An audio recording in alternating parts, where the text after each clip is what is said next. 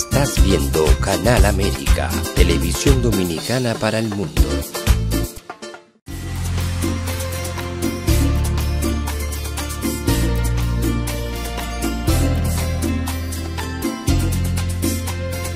Time for True Show is sponsored by the Office of Dr. Bernard Fialkoff, a periodontal, dental implant and laser specialist in New York City, for over 40 years.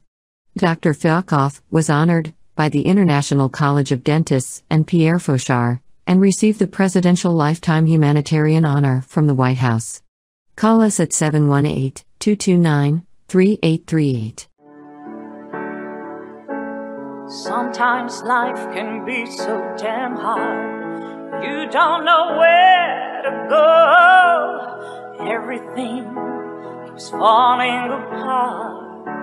Yeah. You try to do your best, but only God knows that you've given everything you've got, but the world takes you down. You just keep moving on. Let your fears. Welcome to A Time for True Show. I'm your host, Dr. Bernard Fialkoff, and we're making this show all the way from capital of Honduras, Tegucigalpa. We arrived today, invited by Dr. Mario Pinel and Dr. Marcos Garay, both executives of the Honduran National Dental College. And they've been very involved.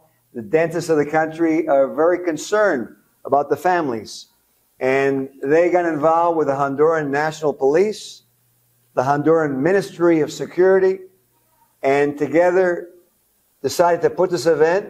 And what happened is a friend of mine, who's a famous retired Harlem Globetrotter, Robert Z. Hunter, he said to me, let's go do some more basketball drug education events.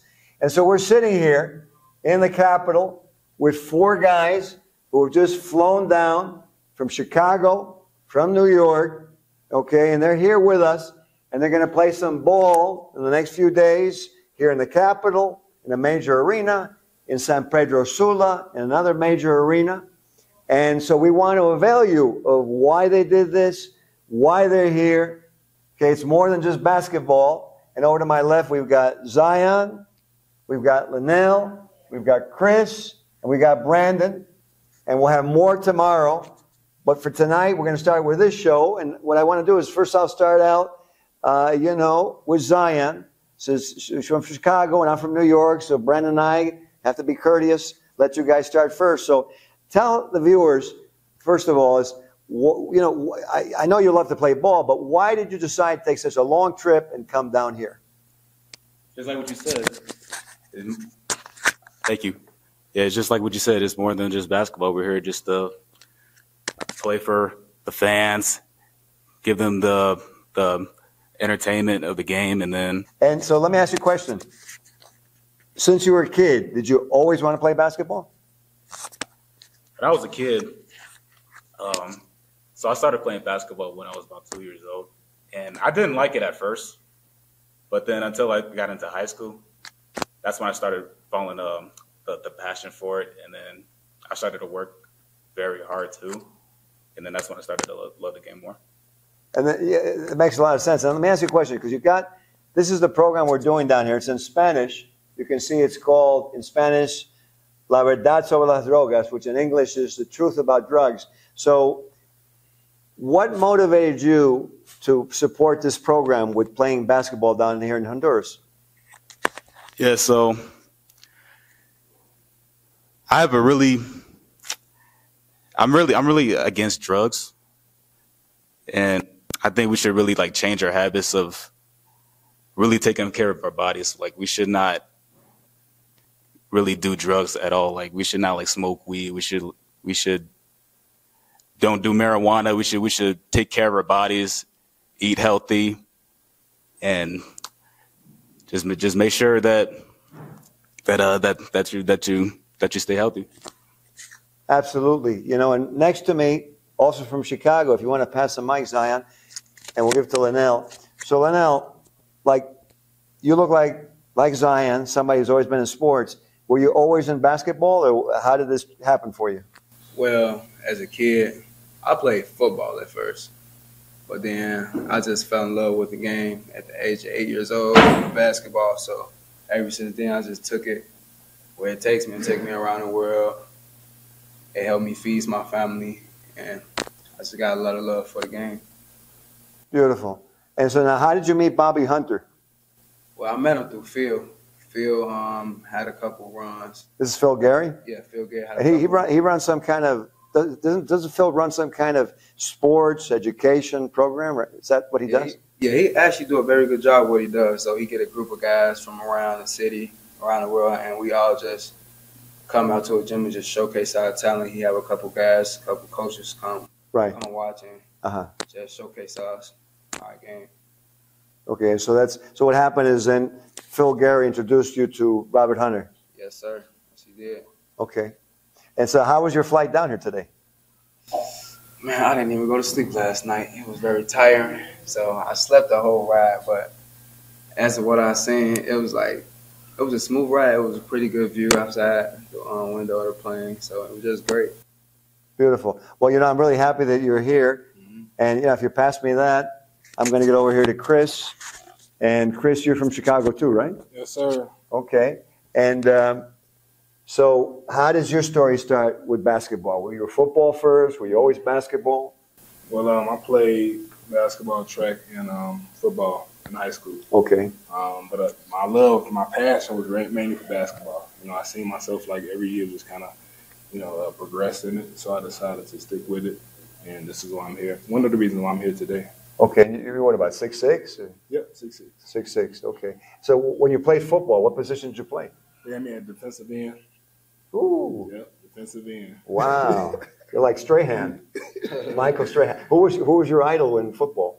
Honestly, I didn't love it like that, but I would say I had fun, so I didn't really look up to anybody. Okay. I just decided to really just focus in on, making the best effort every time I play football. Right. So really, it's more basketball for you. Absolutely. Okay. Who are your heroes? I want to say hero because we had so many unbelievable athletes in NBA and pro sports, Harlem Globetrotters. Who are your heroes? Within basketball? Yeah, like your role models. I would say LeBron James. Right. That's one person for sure. Also Kobe Bryant. And then it's more so about the mentality that he had. So watching some of his videos of how he honestly prepared for games, how it translated to life. How do you mean? Tell me. So when it comes to just staying motivated, staying hungry, staying consistent, those are all of the things that needs to transfer into life. If you want to be successful. So that's what I really learned from that. It's amazing. As I talk to you, even though looks-wise you look so different than Kobe Bryant, but it's funny because as you were talking, and I don't know if people told you that, you almost have his mannerisms or something. It's very interesting that I can see. I do that myself sometimes with people that I emulate and look up to. And I go, oh, I'm acting like that guy. Yeah, Kobe was definitely an inspiration to a lot of people. Okay. And now how did you meet the guy who's brought you all down here, Robert Hunter, the Globetrotter? Well, like Linnell said, through Phil Gary. Phil Gary again. So Phil Gary has been very tremendous in my life. He's the reason why I'm still playing basketball. But the dedication he has to the game just kind of helped me stay consistent and then just stay motivated as well. I got you. And so tell us a little bit, because it seems like this guy is quite a figure in the Chicago area. Tell us a little bit about Phil Gary, because the viewers should know about this. He's not here today, but you know what? We want to do something in recognizing him, because our world needs to recognize people. So Phil Gary, out in Chicago, when this video comes out, we want to make sure everyone around the world knows what you've been doing. And for all those other Phil Garys who are out there, because I know there's a bunch of them out there, and I think there's another in Chicago who does books over balls, Reverend Fellows, I think, also, right? Mm-hmm. And so, but tell us a little bit about Phil Gary. Yeah, so Phil, like I said, has been a focal point, and he's been, training, teaching people from adolescent stage to adult life, just how to be, consistent on the basketball court, and then also how to have that mindset outside of basketball. I just think he's like another father figure in my life, because I lost my father At the same token, he just kind of took me in, and then he just want to see me, succeed. Wow. Okay.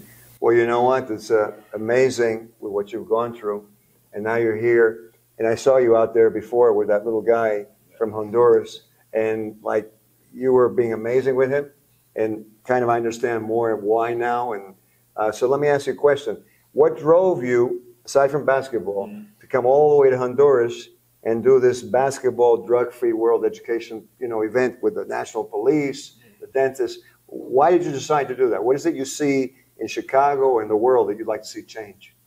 Well, mainly just how we treat one another. That's the first thing. There's a lot of jealousy that I just feel that needs to be eliminated. When it comes to the success of others, wanting to honestly see each other succeed. Sometimes we need that support from each other, but that's what we kind of lack. And outside of that, one of my friends that I used to go to school with, he has a mental illness now because due to drugs. So I would say, it's really important to just kind of like stay healthy, of course. Try to eliminate drugs if you do them occasionally, but try not to make it a habit. That'd be the main thing. Absolutely. And, for a friend of yours who has that problem because of drugs, for those of you watching, there's a very innovative program that actually does rehabilitation with sauna, exercise, vitamins, and science has been finding out that the drugs get into the fatty tissues of the body. Absolutely. And so what happens is then that person who's drug addict has so much that even though they try, the drugs come out and they have a real problem with withdrawal. But there's a program that came out called Narcanon, like Al-Anon. This one's called Narcanon. And the good thing about it is it does that, but the person doesn't end up at the end of it like on methadone or Suboxone or some other medicine. They end up drug-free with a chance at life again. So, there you have something for your friend out there in Chicago. And so what message, because you're here in Honduras, would you want to give to those people who are going to be watching this show all over the world? What's the message you want to give to them on what has to happen? I would say mainly just don't take life for granted. Stay active, stay proactive in anything that you do. Just keep God first. Beautiful. And now, you know what? Now we showed that New York has got a lot of heart. We're very caring people. Brandon, you and I just stayed quiet here. And we let all the Chicago guys go first, Yeah. But now, tell us a little bit about you. How did you start in ball? At first, I tried playing baseball. I wasn't really good. I wasn't good at baseball, so I tried something else, and it was basketball. And I took a liking to the way I was progressing in the game. So I just kept working, and I fell in love with the work. So I just kept playing basketball. Beautiful. Well, I think you got natural size, right? How tall are you? Oh, yeah, and then I grew to 6'9", so that was a big plus. It's amazing, right? Yeah. So originally, like when you were around 13, how tall were you? Around 13, I was around average size. I remember maybe not average, but I was like 5'8", 5'9". I remember standing in the back of the line in class. That's the most I remember. Okay. When they measure by height, stood in the back. Yeah. Okay. And I wanted to know. So how did you meet Robert Hunter? Robert, I first met him this weekend on the plane, but I think he saw me play from a coach who coached me in Vegas. And am I right? Yeah. Coach coached me in Vegas, and I guess he told Robert about me. Right. And here we are. Beautiful. And so is your goal to play professional or? I played in Portugal, Ecuador, and some semi-pro in New York. But my goal is to keep playing professionally. Yep. Beautiful. And so, you know what, since you have that and that's your goal, right, why did you take the time from something that you want, but you're down here for Honduras and for the world doing something differently? I think that's something so important to the people out there watching, because we have so much technology in this world, but sometimes we're losing sight of humanity. So why are you down here? I'm here to spread awareness and to entertain and give the people from Honduras something they never seen. You know, they, you know, when I walk around out here, they just so surprised about how my height, and I don't realize how big that is in my daily life. But when I come here, it's like I get to I acknowledge that I realize how big of a person I actually am. Well, you know, it's going to be some game tomorrow at 7 p.m. And so I want to ask all you guys now, because I know we were teasing about this before, but it's really, I think, a goal of the whole group here is that you guys want to kind of see this go throughout the world. Is that true? Any of you can answer. It makes no difference. All of us can answer. Go ahead. Yeah, so like what we're doing right now, it seems like it's a goal of all you to really have this thing take off and to really make an effect everywhere.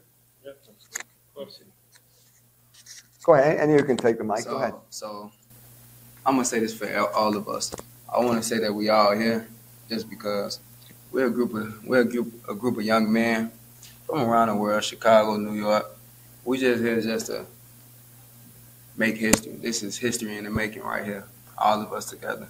So we just here to just spread our love and show people what we can do. Absolutely. You know what? I think what you're saying makes so much sense, because a lot of times I think in the world people just kind of go with the flow, right? Mm-hmm. Again, this is just history right here. It start right here in Honduras right now. This is history.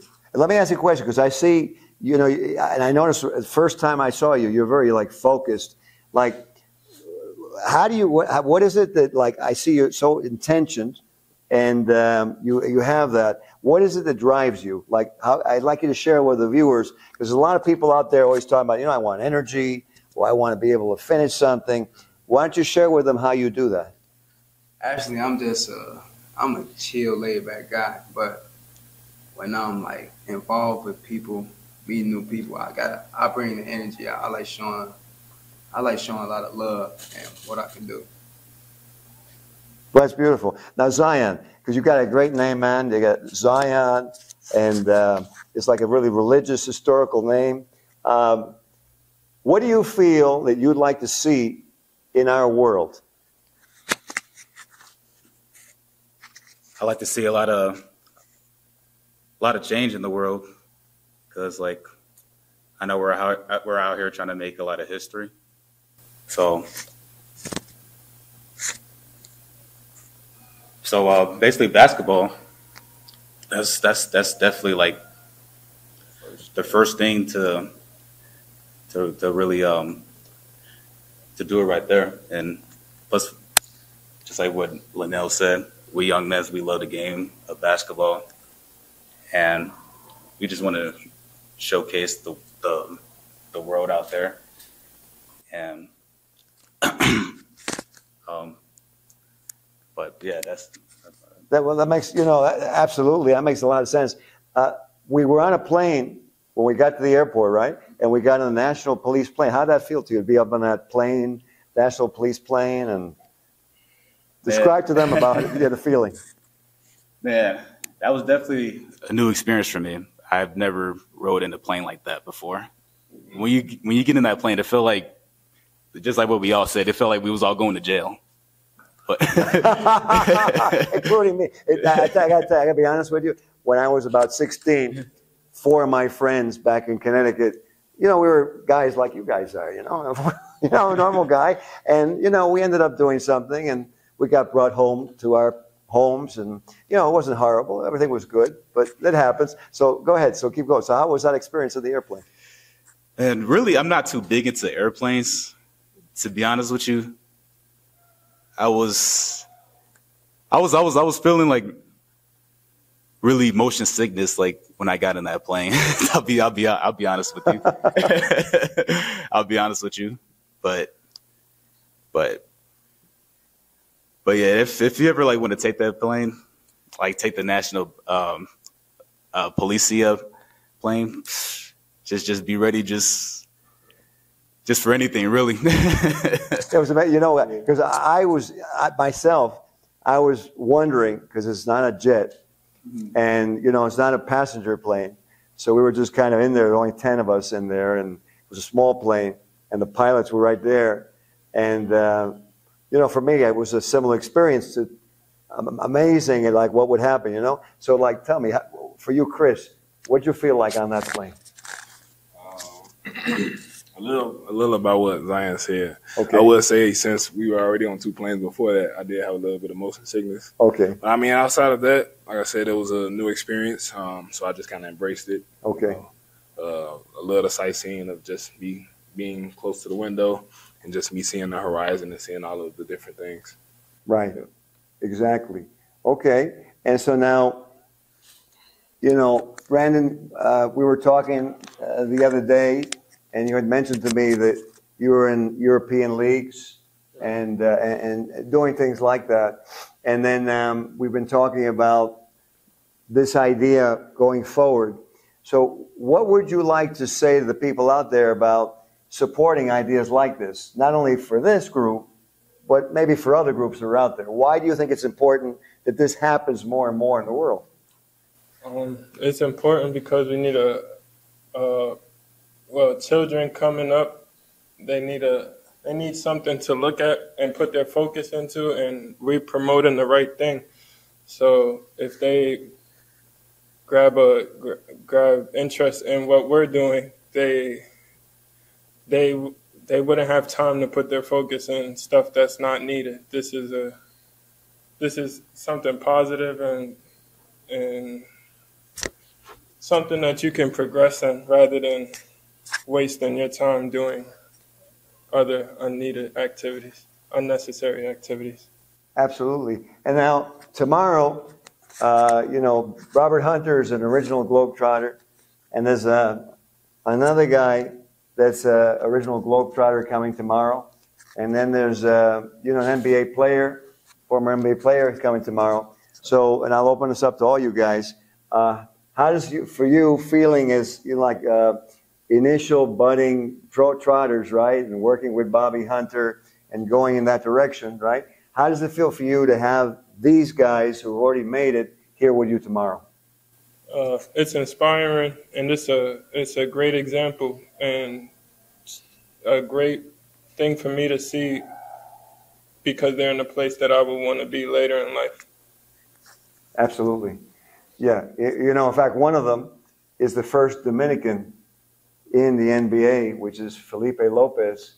So, yeah, I think he'd be more than happy to share, because he actually does a program like Bobby and I are doing in Dominican Republic.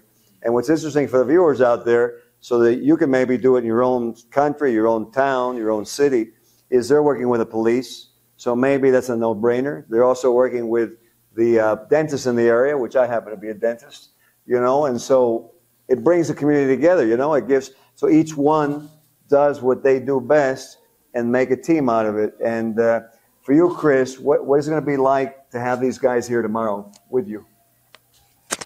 It's going to be exciting. It's going to be something to remember, and just to, maybe even, if I have any questions, to be able to ask them, how are they able to get through certain things or to get to that point that they're at now. Right. But it'll definitely be something that's memorable for me. That's right. And there's one guy I think that had a problem getting on the plane, going to be here tomorrow, right? And what is his name? Because we want to make sure we include him in this broadcast. What's his name? DeQuanis Jackson. DeQuanis Jackson. Okay, so DeQuanis is going to be here tomorrow morning. Correct. Okay, so whoever one of you want to speak for him or say something for DeQuanis, or because he's not here, he's not getting a chance, but we don't want to overlook him because he will be part of the team. So, any of you want to say anything about DeQuanis or for DeQuanis? Yes. I'll take you back off. Okay. I think 3-point shooter. I was going to say that. I was going to say DeQuanis is a very good 3-point shooter. He could dribble the ball. He got it on a string like a yo-yo. He's a nice guard. And just be ready for him. That's all I got to say. Just be ready for him. Yeah, I think I saw a video of him. He missed. And I was watching him, and I said, wait a second. Did they put Dale Ellis in here and substitute him, make believe he's DeQuanis? I said, this guy just, everything he was shooting was going in. And man got the touch. I tell you what, I was very impressed when I watched the video, and you guys will get a chance to watch that video because we're going to put this with the show, and we got to make sure that each one of you does. If we didn't, I think you all in that video, but we want to make sure you're in the video so that for this TV excerpt that we're going to do, they can see what you guys do. I don't know. I mean, we're kind of sitting here. I'm in the middle of you, so I can maybe, interrupt it a little bit or something, but I can get out of the way. You guys want to do any kind of funny act with a ball or something here, or pass it around, or? I'm gonna say. And I guess I could sing a little bit. Do do do do do do do da da da da da da da da da. I'm gonna say this. We is tired. I can't blame it. How many hours it's been already? I don't know. We got on 3 planes today. 3 planes went. Our flight was at 6 a.m. We had to get up at 4 o'clock in the morning. We is tired. Okay, so you know what? I think on that note, that's a great ending. And, I tell you all we can do. We don't have to do the ball. Why don't we do? We just do the song. How's that? You know that song, right? The Globetrotter song? Robert Hunter could even chime in to lead us with it if you wanted to. Okay, well, that's the beauty of a live show. And, life is live. So let's take that and, like they say, run with it. So we won't do the song, but we will do this, is what final message do you want to give the viewers out there about sports, avoiding drugs, and doing something that you really want in life that's positive? Go ahead. You go first. Okay, well, sports, I would say, don't give up. Don't give up. Chase your dream. Drugs, it's a bad use. It can really mess up the inside of your body. Okay, Chris, here you go. Or go ahead, Kiwanis. Go ahead, Zion. Yeah, I just want to say, just follow your passion. Like, it doesn't even have to be sports. You could also be like a doctor, lawyer, anything. Just follow your passion. And plus, just like what we're saying about avoiding drugs, like avoid it a lot, because you will mess up a lot of opportunities that you'll have over that. So it's not really worth it. Okay, so we'll pass over to Chris. Go ahead. To conclude, I would just say, be your authentic self. Don't be easily influenced by other people. Just really, dig deep and find whatever you feel could be your success story. Okay, and Brandon, what would you like to leave a final message for the viewers? I would just say, no matter what you're doing, just try to better yourself every day. Just try to get 1% better every day. Good. And so I want to do one last thing on this show, because there's someone who would have been here and who would have loved to participate in this event, who was a great globetrotter. Unfortunately, he passed away, but he would be out there dribbling. Larry Gator Rivers. And Gator was a great man, very kind man, unbelievable athlete. He could run unbelievably. And unfortunately, he passed away. But, before we end the show off, let's maybe do a few seconds here. We'll be quiet in remembrance of globetrotter Gator Rivers.